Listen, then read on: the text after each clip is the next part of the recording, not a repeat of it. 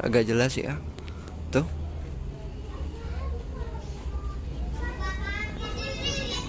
Jadi dua kerangkanya dicopot. Kalau tatanan ini saya berkaca atau kiblatnya dari Mas David itu. Oh, Blizzard berarti ya? Blizzardnya. Lendre kanan kiri.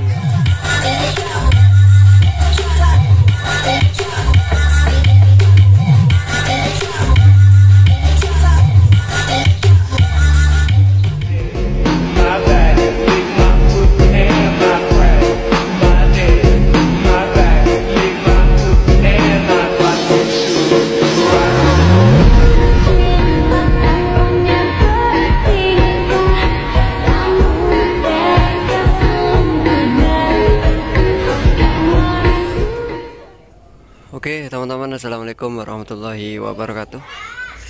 Super ngeri teman-teman, ganteng ya, ngeri pisan.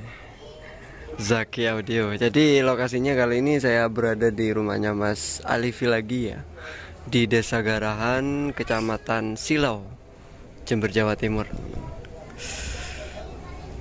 Katanya ini ditata seperti ini setelah H+1 apa +2, H+1 katanya teman-teman. Saya lihat di kontennya kemarin. Ditambah BIM pula ini, 2 teman-teman, BIM mini. Bikin ngiler mas ya.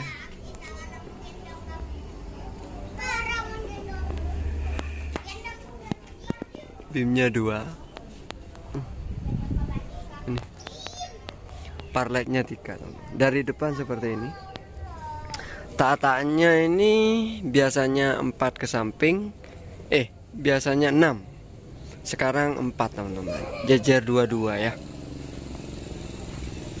Kalau keseluruhan total banyaknya subwoofer tetap teman-teman. Jadi ini tataannya ala truk di belakang, biasanya kan nyamping, jadi ini ke atas sekarang. Total 12 sub atau 24 box 8 in legacy dengan box subwoofernya COBRE 8 in, COBRE Gen 2 ya. Kemudian ini low-nya 6 in ACR Fabulous ya. Ada 4 unit teman-teman. Dan kanan kirinya middlean teman-teman, berarti 6 box ya, 12 box middlean 4 in teman-teman. Nih, plus Twitter Audak AX65. Ini Audak kalau nggak salah, ini Audak teman-teman, Audak yang 4 in seperti ini, super ngeri.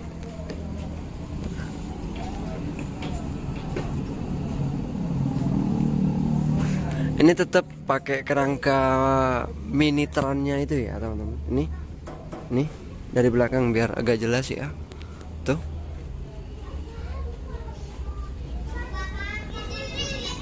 Jadi dua kerangkanya dicopot teman-teman, samping kanan kiri ini. Biasanya ada satu lagi di sini. Ya.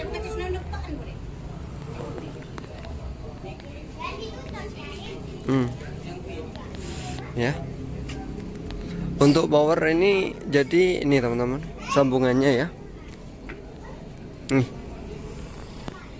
Jadi 3 box ini 1 channel, ini 1 channel ya. Kalau untuk subwoofer gini. Nah, 3 box ini, 3 box nih 1 channel teman-teman berarti ya. Itu low-nya yang 6 ini nih. Ini 2 box 2 channel tuh teman-teman. Kalau untuk subwoofer 3 box 1 channel power gitu ya. Kan powernya 4 channel teman-teman. Ini kita masuk ya, ini powernya. Nah, AH 12004. Jadi untuk subwoofer ini ya 3 box gitu ya teman-teman. Nih sama JT Lab lagi. untuk subwoofer. Kalau ini mid hignya Vir Class A6260S teman, untuk middle dan low nya. Jadi sound ini main 3-way subwoofer, kemudian low 6 in AC20 dan mid hig teman-teman, itu ya. Kalau untuk total biaya ini 35 jutaan teman-teman. Di konten sebelumnya sudah pernah Mas Alifi jelaskan, cuma kali ini ngubah tataan aja ya, agak lebih serem gitu ya teman-teman. Saya akan tanyakan part LED dan lightingnya ini ya, beamnya teman-teman. Nih Mas Alifi-nya sudah siap nyetok kayaknya nih. Ya Mas, sehat ya, lahir batin Mas. Kayaknya kemarin kan nggak datang saya ya, yang pas launching Minitron. Nggak sampai Jackson. Bikin heboh kayaknya. Saya lihat di kontennya. Ya apa kesan-kesannya Mas kemarin Mas? Nggak ada kendala apa gimana? Kalau kendala ada, karena memang kita prepare itu kemarin H-2 itu saya prepare dulu karena ingin tahu sejauh mana ketika box itu sudah di atas mobil. Iya. Yang kedua, saya butuh tahu bagaimana begitu box Megatron itu kita bawa jalan. Maksudnya dari segi beratnya. Itu kayaknya dipasangi roda ya Mas ya? Enggak, belum. Itu masih kakinya, dan itu kaki belum sempat terpasang rodanya. Makanya kemarin sempat gasruk. Iya, gasruk ya. Karena itu sebenarnya tempat roda. Dan itu inisiatif saya tuh ada tambahan roda karena jarak dari kabin ke belakang itu lumayan jauh, Mas.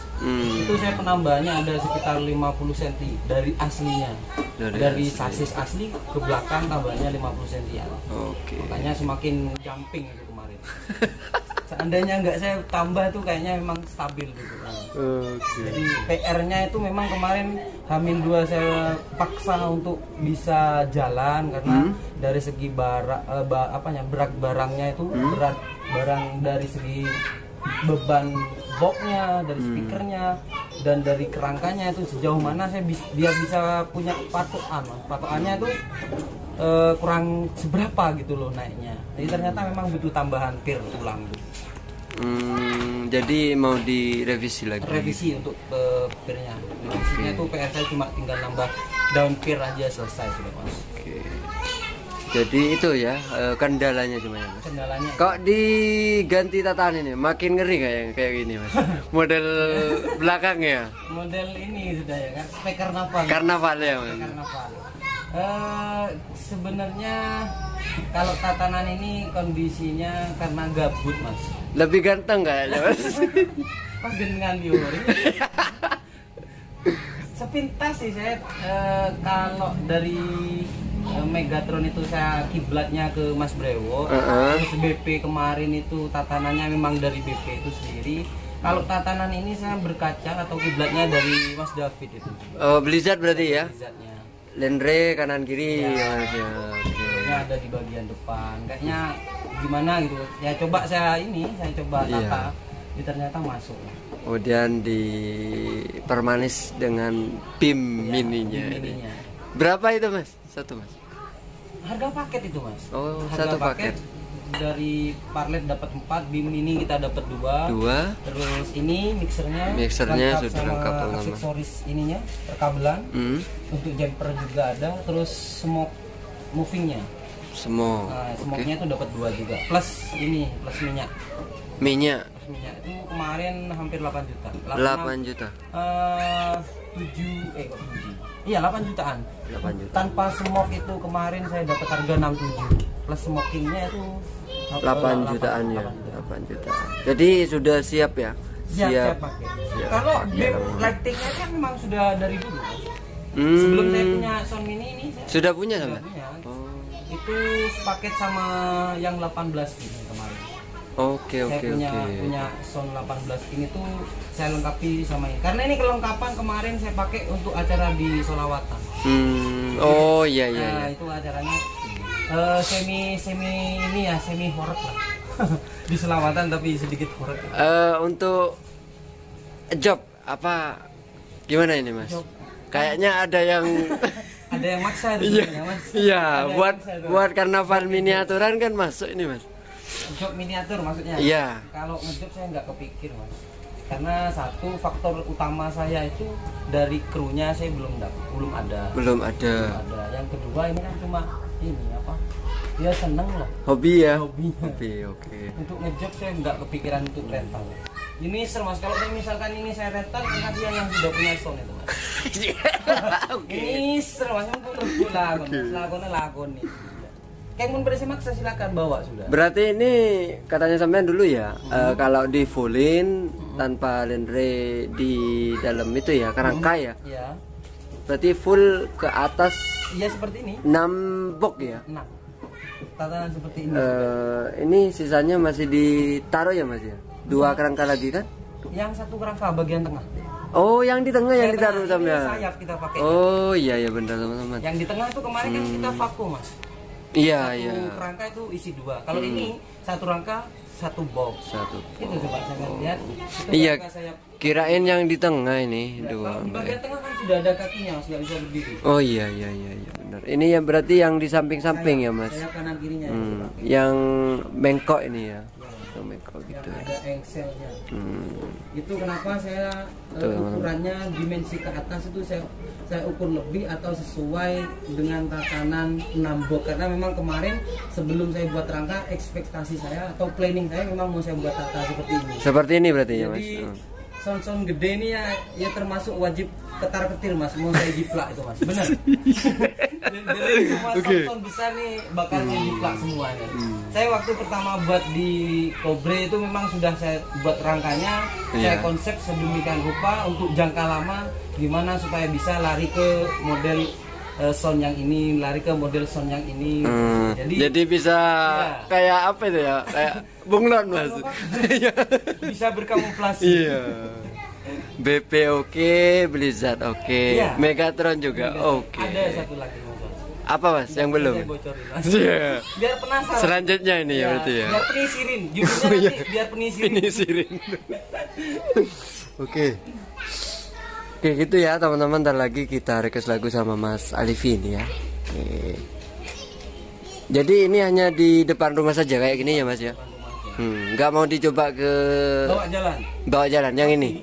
Oh mau dicoba lagi ya? Pasti, karena untuk kerangka bagian tengah atau golpal yang saya buat itu memang saya buat seukuran ini Mas. Iya, iya, Zaman ingat yang di bagian tengah kerangka double itu yang jadi satu, di belakangnya kan ada rangka tambahan. Itu saya pakainya UNP 8. Lah itu nantinya yang buat tahanan ini. Berarti armada tetap itu ya? Tetap Mas. Oh, Tetap tapi kita cuma ganti tataan Iya, aja. ganti tatanan. Lebih ngeri, lebih ganteng teman-teman. Oke. Itu ya, kita request lagu sama Mas Alifi. Makasih banyak ya Mas atas waktunya. Sukses terus. Amin. Dan lancar terus usahanya. Amin. Oke, Saya kita terus juga. dengan suaranya teman-teman.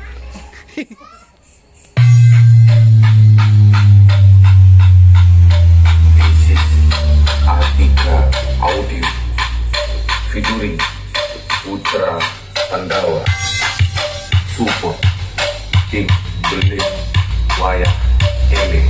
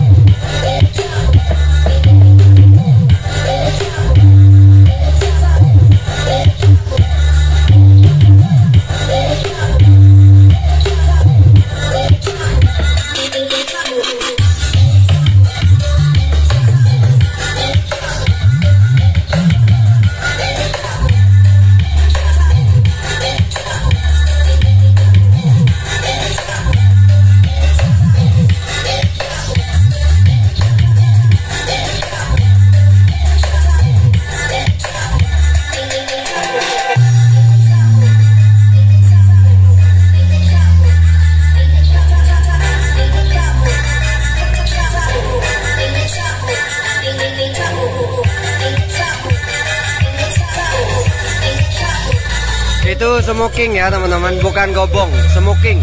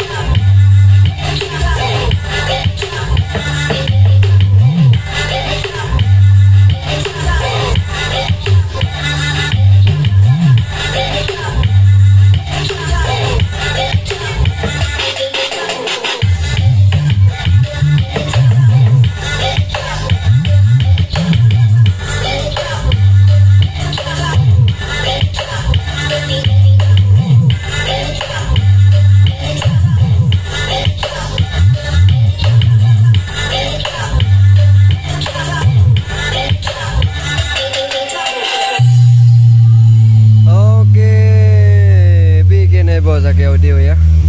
Jadi itu bukan kobong teman-teman, bukan kobong, itu smoking ya. Kita lihat ya. Ini teman-teman, bukan kobong. Nih, ada di sini. Ini.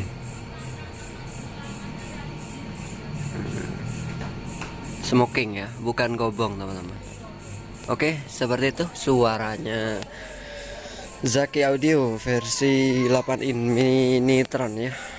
Semoga bermanfaat. Sekian dulu video ini, saya akhiri. Wassalamualaikum warahmatullahi wabarakatuh.